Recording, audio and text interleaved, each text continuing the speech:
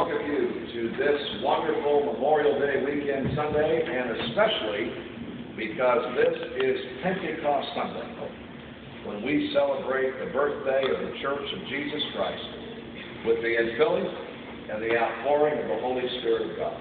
What a great day this is. In the course of this service, we'll be baptizing three persons as believers in Jesus Christ: James David Blyer, Kayla Charlene Van Ez, and Charles William Lovell III, also known as Chase. It's a wonderful privilege this morning to be a part of this, and we have three different pastors involved today.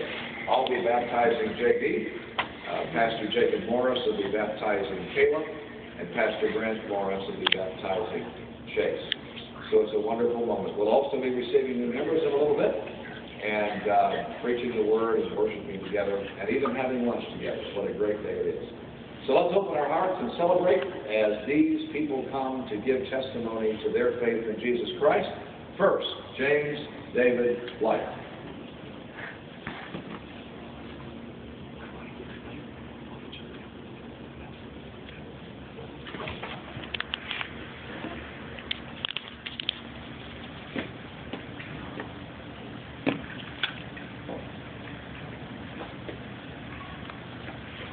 I want to read to you J.D.'s testimony, written in his own handwriting.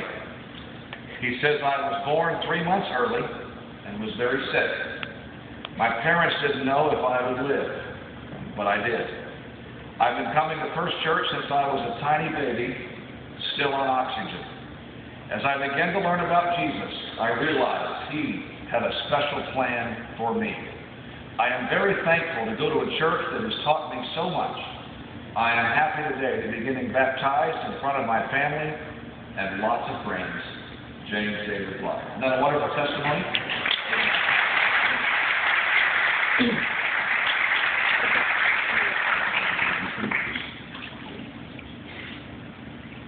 James David Blyer, it's my privilege as your pastor to baptize you in the name of the Father, and the Son, and the Holy Spirit. Amen. Let's celebrate.